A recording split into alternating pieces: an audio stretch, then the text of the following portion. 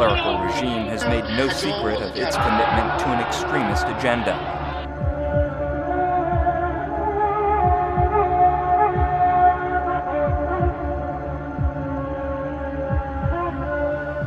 We do see lots in the media and in other places what harsh people, what fanatical people Iranians are. As a Westerner, many people ask me how that was to live in Iran for a while, and if I was scared to go, and if I had a hard time, if it was constant chaos and turmoil. And I found that it was just the opposite. People were so friendly, they were very loving. I never really had any negative experiences the whole time I was there. In a place where we think is very dark and gloomy and hopeless, you'll find much joy among the people there. They're waiting for someone just to sit with them and tell them the truth. This is a critical point in history for the Iranian people. The Iranians are spread everywhere, in Turkey, Pakistan, India. Many of them came to Jesus in these countries, and there are great opportunities really for Christians to go to these countries and reach out to these people. I have come myself from Turkey, and I know really what's happening there. That was my experience, that this Christian's presence in that country changed the life of a person like me, who was a radical Muslim and didn't know about Christianity and took Christianity as an evil religion. So that's why God is doing in an amazing, working in an amazing way there among Iranian people.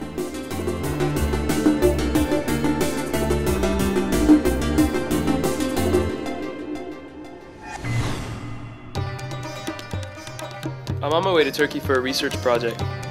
It's estimated that at least 800,000 Iranians are living in Turkey, and many of these are refugees. My goal is to meet these people for myself and gain a better understanding of who they are. I'm hoping that somehow I can make a difference while I'm here, but it's easy to feel lost and insignificant in a place like this. I've been able to meet Mohammed, an Iranian believer working here in Turkey, who cares a lot about his country and people. People may ask what difference they can make as just one person. We may think we are nobody, but it doesn't matter who we are. The main thing is who he is. This is me. For 15 years I prayed for this man. After 15 years he became Christian. Then within a few months his wife became a Christian. And then not long after his brother became Christian. Then another brother became Christian. Then his wife became Christian. Their other sister became Christian. Then some other cousin became Christian. Another cousin again became Christian. And then their friends became Christian. And now they all have a church. I believe in the story of Lazarus and a rich man, that when both of them were dead, the rich man asked Lazarus for the help. I don't want, when I die, I see people in hell that I can recognize them. And if they ask me, you could share with me, but you didn't.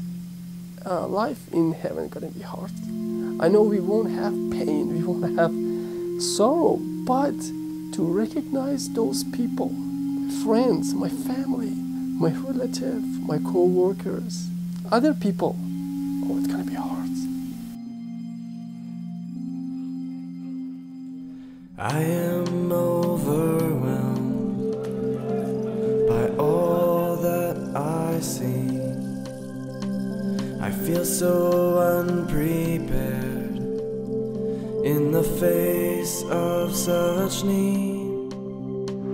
What do I have to offer? How can I make a change? I was introduced to Poria, a young Iranian who spent half of his life in Turkey. He was extremely open with me from the beginning about his struggles, his hopes, and his plans for the future. His family is one of the thousands that left Iran seeking refuge in surrounding nations. And just one voice can change the nation's course, and just one life can shake this world. For just one hope we live and die, Lord, you could use this life.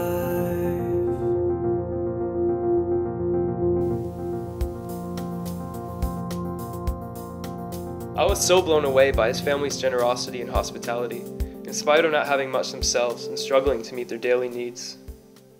من عزیمه هستم. در سال 1999 به ترکیه اومدیم. خاک ترکیه بارشون که به شهر آغری اومدیم. چون روی مشکلاتی که در ایران داشتم، خانواده‌ام درگیرش شده بودن، خواهر برادرم، و باعث شد که برای ما برنامه پیش بیاد و ما هم از ایران خارج شیم.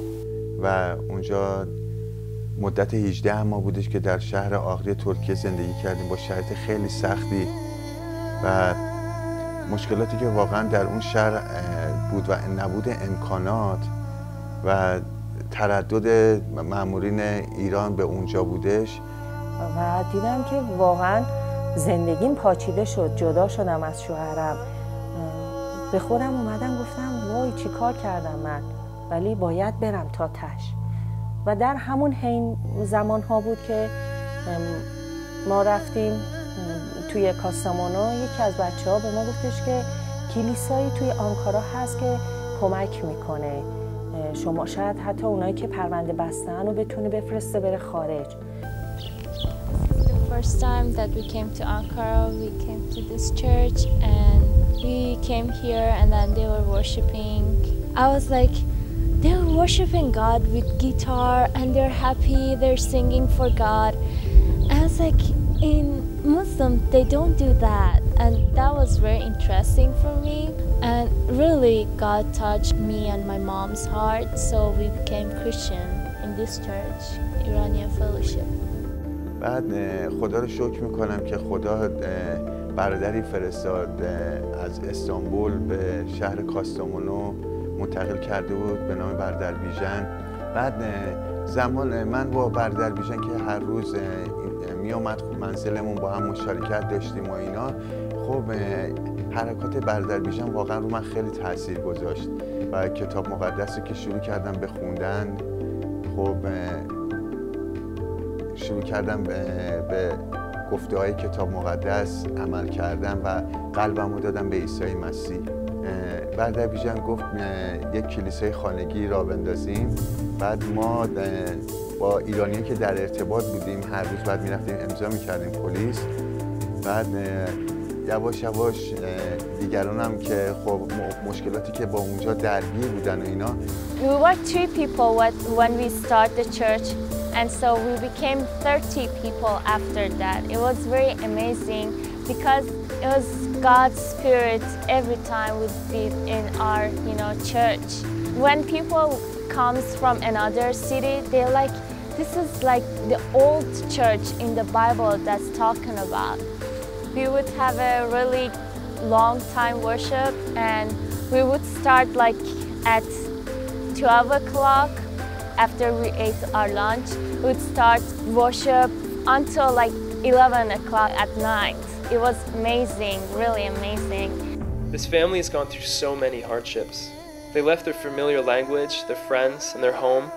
And not too long ago, Poyra lost his twin brother.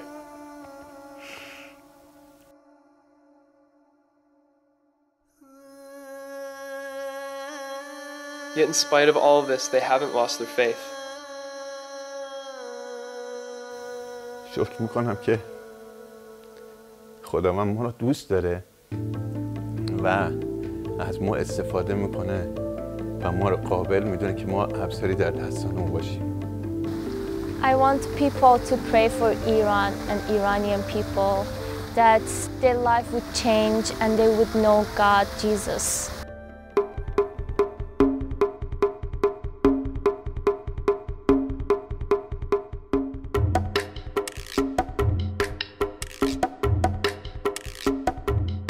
One day in this land, we are asked to speak in a church that's from a neighboring land, which happened to be Persia. And it's a Persian church. And so we spoke at that church, and I was standing with the pastor. During worship time, he leaned over to me and he said, do you know what's going on in our land? And I said, well, not really, because I was thinking he was talking about all the bad news. And he said, no, I'm speaking about revival. He said, the church is growing right now so quickly. And he said, but not many people know about it. We then said, look around you. Look here, all around you. He said, and what really struck me was that almost all of them had a vision to go to Persia as missionaries, to go to Afghanistan, to go to the further places all around there. And again, it's something that we just didn't expect. I came from a place where the media often portrays these people as Muslim extremists.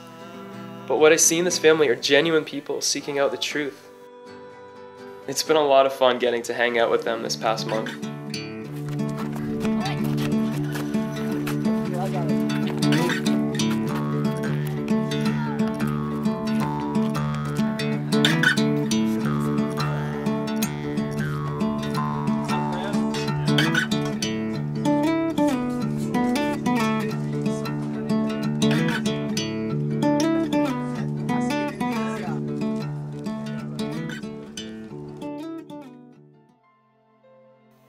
I feel so privileged to have met this family and to have heard their story firsthand.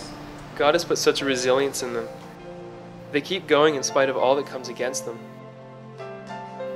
When I look at the freedom in this family and the impact that they've had in this place, it just gives me so much hope for the millions out there that are still searching.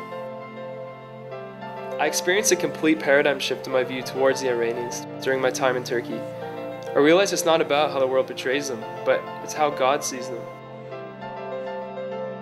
Iran's like a beautiful mosaic created by God, with at least 70 different people groups and languages, and yet most of them are still unreached. I hope that this project will also inspire other people to produce and distribute media resources to share the good news with each of these people groups. Since I've been back, I've had the opportunity to meet with Dr. Daniel. He was a radical Muslim from Iran, now serving Christ internationally. I hoped he could give me some more insight on how to connect with Iranians.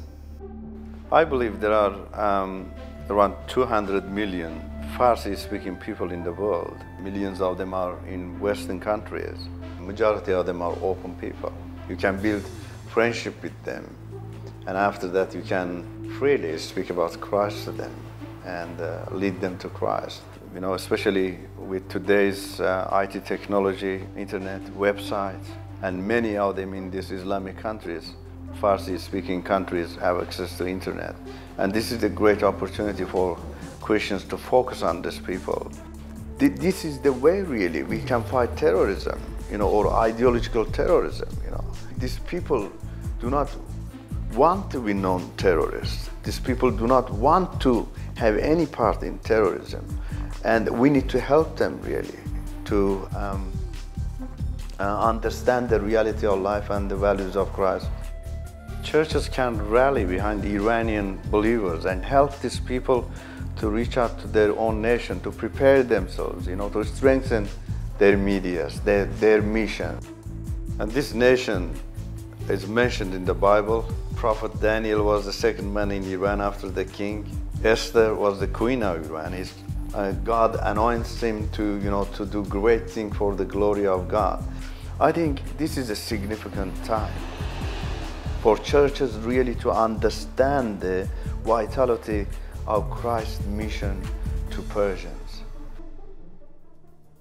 Back home, I got the opportunity to show my Iranian friend Akbar the project that I've been working on.